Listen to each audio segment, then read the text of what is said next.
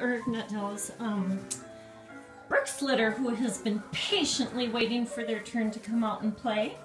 Come on, puppies, come on, come on, come on. What have you got on you? You're all full of something. Come on, come on, come on, puppies, come on. Wake up, come on. Oh, I'm tired, I've been taking a nap. Come on, puppies. Come on. Stretchy, stretchy. Are you going to go potty first? Good puppy. Wow, that was nice. Very sweet. Alex, what do you make?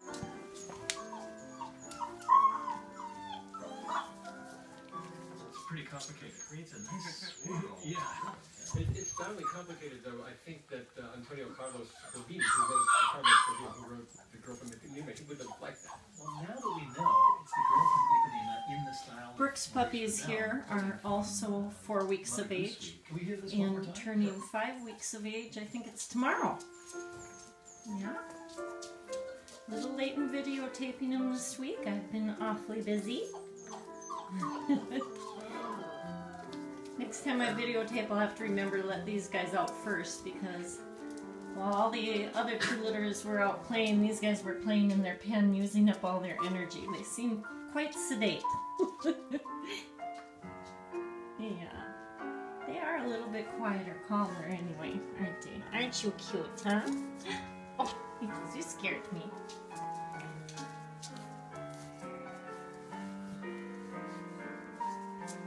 You have puppy mush on your nose too. I think we'll wipe that off. Your nose is all black. That's better.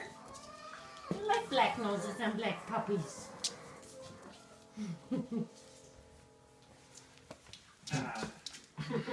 That's so sweet. You just wanted to go on and on. The Girl from Ipanema by Antonio Carlos Jobim, rewritten in the style of the Beauty and the Beast section of the Mother Goose Suite by Maurice Ravel, and all of that done by Bruce Adolph this week in the Piano Puzzler. And Bruce, something that I just noticed the second time through, part of what Ravel does in the Beauty and the Beast is you hear these two different voices, the high, sweet voice of the Beauty and the low, rough voice of the Beast, and you did that, you kept that in your puzzle. I kept it there. In fact, not only did I keep it when I could, but I kept his exact notes when possible. So, for example, Got one tight. this. That is the Ravel. And so whenever I could actually use the exact same notes of Ravel and get the Girl from Ipanema in there, I did. And I just played with it a little bit. You know. Alex, how do you hear Piano Puzzler? Most often through podcasts. The podcast that you find on the PT homepage, performancetoday.org. Alex Strong, a trombonist at Indiana University, the Jacobs School of Music at IU in Bloomington, Indiana. Alex, thank you so much for playing our Piano Puzzler this week. Thank you very much for having me. Thank you. And Bruce, I'll see you next week. Bye, Fred.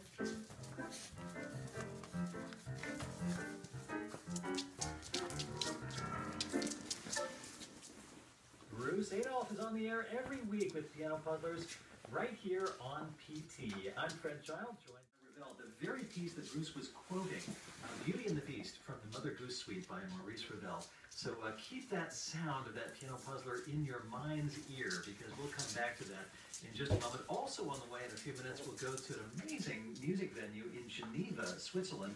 It's a decommissioned hydro power plant right on the river in Geneva that's been converted into an arts center. And stick around as well to hear what used to be an improvisation by Keith Jarrett, which has become now a kind of classical composition. That's on the way as well from PT. All of this coming to you with your help. Minnesota Public Radio is supported financially by the people who listen to it. The goal of this member drive, support from 10,000 listeners. You listen, you love this music. Can you be that next listener to give? Brian Newhouse is here with me with a great reason to donate right now. Yeah, there's lots of them, but here, let's successful. That's why we're hoping for donations from 2,000 listeners today. We give early, you get rewarded. So for today only, give $10 a month and get the first day special. It's a Minnesota State Park permit. Good for year-round access to all of Minnesota's 76 beautiful state parks and rec areas. Plus, today only, an NPR member badge to affix to your backpack and show your fellow hikers you support public radio. The special is good for today only, and here's how you grab it. Visit us online at Minnesota Public Radio. Hey, who's chewing on me? Hey, you've got mush on your nose too. It's not black. I gotta wipe that off. Yep. I like black noses on black puppies, don't I? Another black nose restored to its original color. Today, we're bringing you another year of piano puzzlers and all the great music that you hear 24/7 on classical Minnesota Public Radio. This music that you count on, that you depend on. You listen. It's time for you to become a member. You can do that by giving the monthly amount that's right for you, whatever works for the amount you listen. Wow, Pledge Week on Public Radio. A monthly amount to Minnesota Public Radio online right now. I am a member. Yes, I am. What would I do without public radio for my puppies, huh? All the beautiful music. Yeah.